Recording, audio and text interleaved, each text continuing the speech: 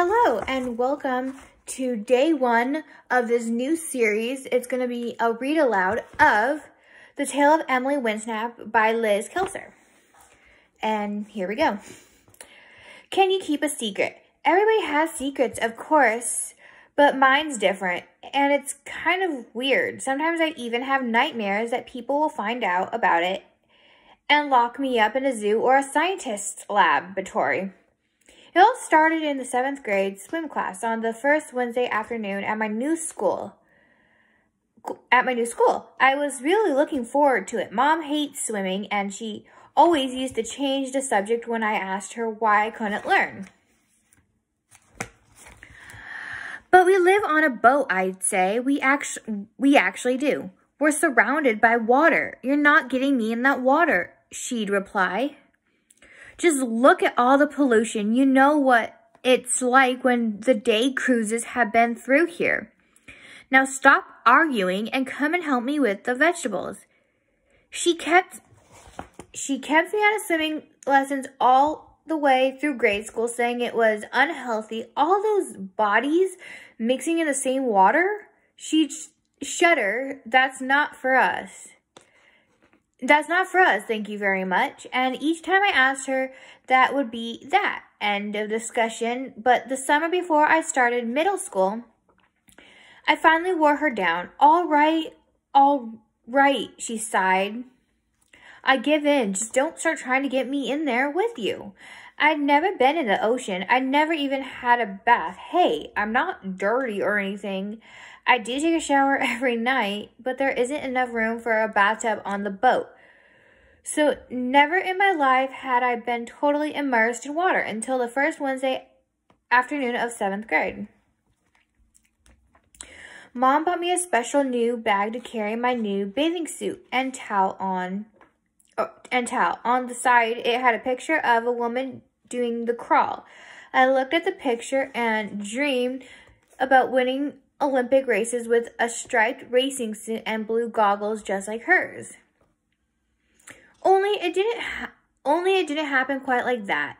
When we got to the pool, a man with a whistle and white shorts and a red t-shirt told the girls to go change in one room and the boys in another. I changed quickly in the corner. I didn't want anyone to see my skinny body. My legs are like sticks, and they're usually covered in scabs and bruises from getting on and off the King of the Sea. That's our boat. I admit it's kind of fancy. It's a kind of a fancy name for a little houseboat with moldy ropes, peeling paint, and beds the width of a ruler. Anyway, we usually just call it King. Julia Cross smiled at me as she put her clothes in her locker. I like your suit, she said. It's just plain black with a white stripe across the middle. I like your cap, I said, and smiled back as she squashed her hair into the tight pink swimming cap. I squeezed my ponytail into mine. I usually wear my hair loose. Mom made me put it in a scrunchie today. My hair is mousy brown and used to be short, but I'm growing it out right now. It's a bit longer than shoulder length. Shoulder length so far. Julia and I sit next to each other sometimes. We're not best friends. Sharon Madison used to be my best friend, but she went to St. Mary's. I'm at Brightport Junior High. Julia's the only person here that I might want to be friends with, but I think she really wants to be best friends with Maddie Rushton. They hang out together between classes. I don't mind. Not really, except when I can't find my way to the cafeteria or to some of the classes. At those moments, it might be nice to have someone to get lost with. Brightport Junior High is about 10 times bigger than my elementary school. It's like an enormous maze with millions of boys and girls who all seem to know what they're doing. You coming, Julia? Mandy Rushton stood between us with her back to me. She gave me a quick look over her shoulder, then whispered something in Julia's ear and laughed. Julia didn't look up as they passed me. Mandy lives on the pier like me, only not on a boat. Her parents run the video arcade, and they got an apartment above it. We used to be pretty good friends until last year. That's when I accidentally told my mom who told Mandy's mom that Mandy had shown me how to win free games on the Pin Wizard machine. I didn't mean to get her in trouble, but, well, let's just say I'm not exactly welcome in the arcade anymore. In fact, she hasn't spoken to me since. And now we've ended up in the same swim class at Brightport Junior High. Fabulous. As if starting a new school the size of a city isn't bad enough, I finished getting ready and hurried out. Okay, listen up, 7C. The man with the whistle said. He told us to call him Bob. Any of you kids totally confident swim on your own? Of course we can. We're not babies, Mandy sneered under her breath. Bob turned to face her. Okay, then, do you want to start us off? Let's see what you can do. Mandy stepped toward the pool. She stuck her thumb in her mouth. Oh, look at me. I'm a baby. I can't swim. Then she dropped herself sideways into the water, her thumb still in her mouth. She pretended to keep slipping under as she did this really over-the-top doggy paddle across the pool. Half the class was in hysterics by the time she reached the end. Bob wasn't. His face had reddened. Do you think that's funny? Get out now, he shouted. Mandy pulled herself out and grinned as she bowed to the class. That was completely out of order, Bob said as he handed her a towel. Now I'm afraid you get to sit on the side and watch the others. What? Mandy stopped grinning. That's not fair. What did I do? Bob turned his back on her. Well, we'll start again. Who's happy to swim confidently and sensibly? About 3/4 of the class raised their hands. I was desperate to get in the pool, but didn't dare put mine up. Not after that.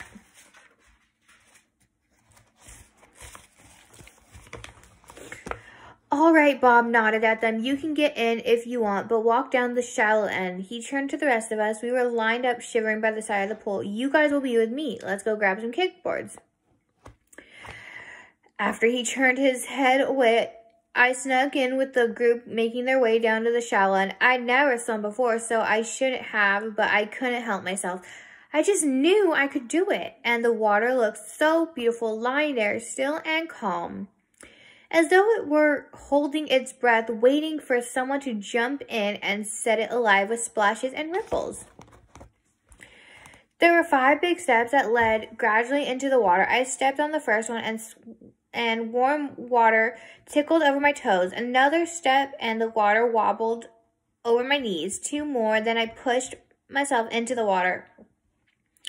I ducked my head under the water, reaching wide with my arms as I held my breath and swam deeper. The silence of the water surrounded me and called to me, drawing my body through its creamy calm.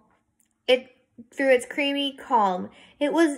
was as if I'd found a new home. Now that is more like it, Bob shouted when I came up for air. You're unnatural.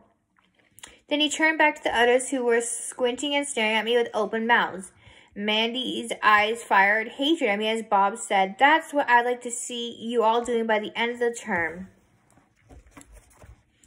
But then it happened. 1 minute I was skimming along like a flying fish. The next my legs suddenly seized up. It felt as though somebody had glued my thighs together and strapped a splint on my shins. I tried to smile up at the teacher as I paddled to the side, but my legs had turned into a block of stone. I couldn't feel my knees, my feet, my toes. What was happening? A second later, I almost went under completely. I screamed, getting a mouthful of water. Bob shouted to everyone to stay put and dove in his shorts and t-shirt and swam over to me. It's my legs, I gasped. I can't feel them. He cupped my chin in his big hand and began a powerful backstroke to bring us back over to the side. Don't worry, he said. It's just a cramp. Happens to everyone. We'd reached the big steps at the side of the pool and climbed onto the top one. As soon as I was halfway out of the water, the weird feeling started to go away. Let's have a look at those legs. Bob lifted me up onto the side of the pool. Can you lift your left one? I did. And your right? Easy. Any pain? It's gone now, I said. Just a cramp then. Why don't you rest here for a few minutes? Get in again when you're ready. I nodded and he went back to the others, but the truth was I felt something that he hadn't seen, and I'd seen something he hadn't felt, and I didn't have a clue what it was, but I knew one thing for sure. You wouldn't get me back in that pool for $1 million. I sat by the side for a long time. Eventually, the whole rest of the class got in and started splashing around. Even Mandy was allowed back in, but I didn't want to sit too near those guys in case I got splashed and it happened again. I was even nervous when I went home after school. What if I fell off the pier and into the sea? The boat docks are all along one side of the pier. There are 3 other boats beside the King tied up at ours. One seriously done up white speedboat and a couple of bigger yachts. None of the other boats have people living on it, though. An old plank of wood stretches across to get you from the dock to the boat. Mom used to carry me over it when I was little, but I've been doing it on my own for ages now. Only just then, I somehow couldn't. I called out to Mom. I can't get across, I shouted. When she came up from below deck, she had a towel wrapped around her head and a satin robe on. I'm getting ready for book group. I stood frozen on the dock. Around me, the boats melted into a wobbly mass of masts and tackle. I stared at the King, the most rocketed with the boat, the wooden deck, shiny sea spray. My eyes blurred as I focused on the row of portholes along the side of the boat, the thin metal bar running around the edge. I'm scared, I said. So Mom pulled the dressing gown cord tighter around her waist and reached her skinny arm out to me. Come on, sweetie, let's go. And I had made it across. She grabbed me and gave me a hug. Dingbat, she said, ruffling my hair. Then she went back inside to finish up. When I had made it across, she grabbed me. Okay. Mom's always going to some group or another.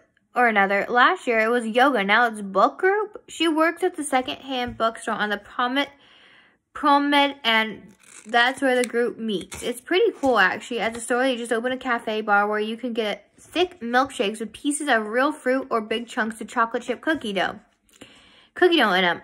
I imagine the book group is just her latest excuse to meet up and gossip with her friends. But at least it keeps her focused on something other than me. Mystic Millie, who does palms on the pier, comes to stay with me when Mom's out. Not that I need a babysitter at my age, but Millie's okay. Sometimes she'll practice her Reiki or Shisatsu massage on me. She even brought her tarot card once. Apparently, they told her that I was about to achieve academic success. And win praise from all quarters. The next day, I got the lowest grade in the class on the spelling test and was given 3 lunch detentions to do extra study. But that's Millie for you. Luckily, Millie's 2 favorite shows are back-to-back on NBC Wednesdays. So I knew she wouldn't bother me tonight. I wanted to be left alone because I needed time to think. There were 2 things I knew for sure. 1, I had to figure out what happened to me in the pool. And 2, I need to get out of swimming lessons before it happened again. I could hear Mom belting it out all the way from her cabin while I paced up and down in the front room. Do you really love me? Do you want to stay? She was singing louder than her CD. She always sings when she gets ready to go out. I don't mind too much, except when she starts doing the video moves. Tonight, I hardly noticed. I already tried asking her right when I got home if I had to go to swimming again. She'd gone ballistic. I hope you're joking, she said in that voice that means she isn't. After all the fuss you created and making me buy you that suit, no way you are giving up after only 1 lesson.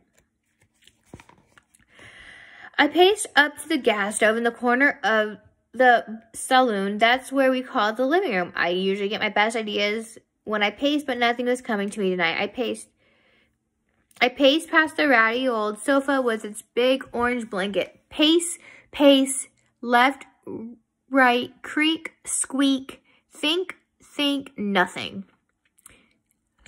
Excuse me. Better tell me soon, baby. I ain't got all day, Mom's voice warbled out from her room. I tried extending my pacing to the kitchen. It's called a galley, really. It's got a sink, a tiny fridge, and a countertop that's always covered with empty cartons and bottles. Mom makes us recycle everything. The galley's in the middle of the boat with the main door, a couple of wooden steps opposite.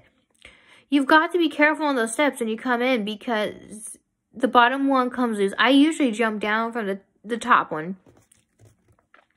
I paced through the kitchen and along the corridor that leads to the bathroom and our cabins. How do I look? Mom appeared at the end of the corridor. She was wearing a new pair of Levi's and a white t-shirt with Babe in sparkly rhinestone letters across the middle.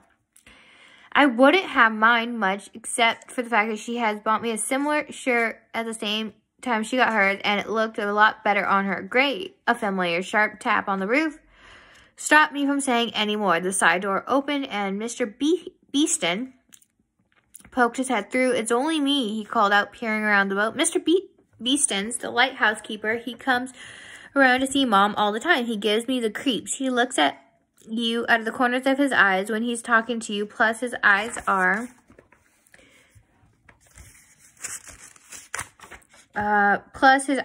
different colors. One's blue, one's green. Mom says he probably gets lonely up in the lighthouse, sitting around looking out to sea, switching the light on and off, only having contact with people by radio. She says we have to be friendly to him. Oh, Mr. Beeston, I'm just racing out to my book group. We're waiting for Millie to show up. Come in for a sec. I'll walk down to the pier with you. Mom disappeared down the corridor to get her coat as he clambered through the door. And how are we? He asked, staring sideways into my eyes. His mouth was crooked like the tie he always wore. His shirt was missing a button. His mouth missing a tooth. I shivered. I wish Mom wouldn't leave me on my own with him. Fine, thanks. He narrowed his eyes, still staring at me. Good. Thankfully, Millie arrived a minute later, and Mom and Mr. Beeston could leave. I won't be late, darling, Mom said, kissing my cheek, then wiping it with her thumb. There's meatloaf in the oven. Help yourselves. Hi, Emily. Millie looked at me intensely. For a long moment, she always does that. You're feeling anxious and confused, she said, with alarming accuracy for once. I can see it in your aurora. Then she swept her black Mystic Millie cape over her shoulder. I put the kettle on the stove. I waved goodbye as Mom and Mr. Beeston headed down the pier at the end of it. Mr. Beeston turned left to walk around the bay back to his lighthouse. The street lamps lining with Promede were already on pale yellow spots against an orangey pink sky. Mom turned right and headed toward the bookshop. I watched until they were out of sight before joining Millie on the sofa. We had our dinner plates on our knees and laughed together as the weatherman at the weatherman when he flubbed his lines. Then her favorite true crime show started and she shushed me and went all serious. I had cleared the plates, then rooted through the pen jar and got a sheet of Mom's fanciest purple writing paper from the living room cupboard and shut myself in my cabin. This is what I wrote. Dear Miss Partington, please can you let Emily skip swimming lessons? We have been to a doctor and he says she has a bad allergy and must not go near water at all, ever. Kindest wishes, Mary Penelope Winsnett. I pretended to be asleep when I heard Mom come in. She tippy-toed in my room and kissed me on the top of my head and smoothed the hair off my forehead. She always does that. I wish she wouldn't. I hate having my bangs pushed off my forehead, but I stopped myself from pushing it back until she'd gone. I lay awake for hours. I got some fluorescent stars and glow-in-the-dark crescent moon on my ceiling, and I looked up at them trying to make sense of what happened. Actually, all I really wanted to think about was the silkiness of the water as I sliced through it before everything went wrong. I could still hear its silence playing with me as though we shared a secret. But every time I started to lose myself to the feeling of its creamy warmth on my skin, Mandy's face broke into the picture, glaring at me. A couple times I almost fell asleep. Then I suddenly wake up after drifting into the panicky half-dreams of me inside a huge tank, the glass all around me. They were pointing, staring, chanting, freak, freak, freak, and freak. I could never go into water again, but the question would leave me alone. What had happened to me in there? Would it happen again? And no matter how much I dreaded the idea of putting myself through that terror again, I would never be happy until I knew more than something was simply pulling me back to the water. It was like I didn't have a choice. I had to find out.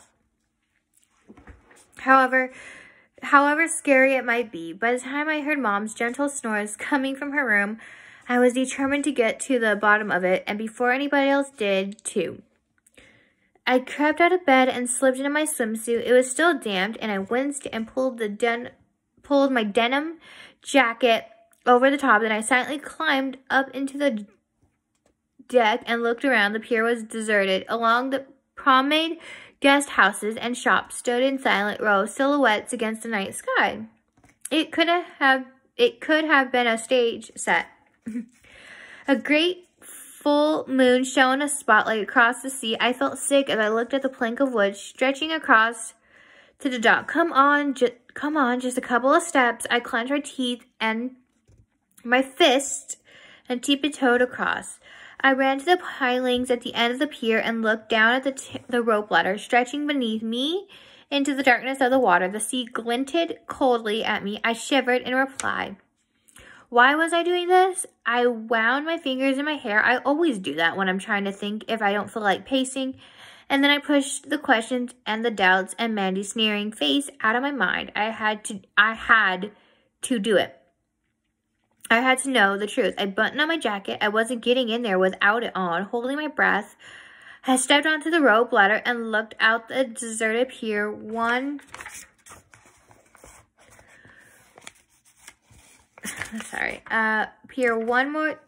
last time. I could hear the gentle chatter of halyards clinking against masts as I carefully made my way down into the darkness. The last step of the rope ladder was still quite distant from the water because of the tide. The tide was out. It's now or never, I said to myself. Then before I had time to think another thought, I pinched my nose between my thumb and forefinger and jumped. I landed in the water with a heavy splash and gasped for breath as soon as I came up. At first, I couldn't feel anything except the freezing cold ocean. What on earth was I doing? Then I remembered what I was there for and started kicking my legs a bit frantically at first, but seconds later the cold melted away and so did my worries. Instead of feeling a feeling of calm washed over me like waves, salt on my lips, hair flat against my head, I darted under the surface, cutting through the water as though I lived there. And then it happened. I swam straight back to the pier, terrified. No! I didn't want this. I changed my mind, reached out, but couldn't get a hold of the ladder. What had I done? My legs were joining together again, turning to stone. I gasped and threw my arms around, uselessly clutching at nothing. Just a cramp, I told myself, not daring to look as my legs disappeared altogether. But then, as rapidly as it had started, something changed. I stopped fighting it. Yeah, so my legs had joined together and fine. Now they had disappeared completely. So what? It was good. It was right. As soon as I stopped worrying, my arms stopped flailing around everywhere. My head slipped easily below the surface. Suddenly, I was an eagle in air, playing a dolphin gliding through the water for the sheer pleasure of it. Okay, this is it. You might have guessed it by now, or you might not. It doesn't matter. All that matters is that you promised never to tell anyone. I had become a mermaid. Okay, that is it for day 1 and chapter 1. Hope you all enjoyed it. Please like and subscribe. Thank you.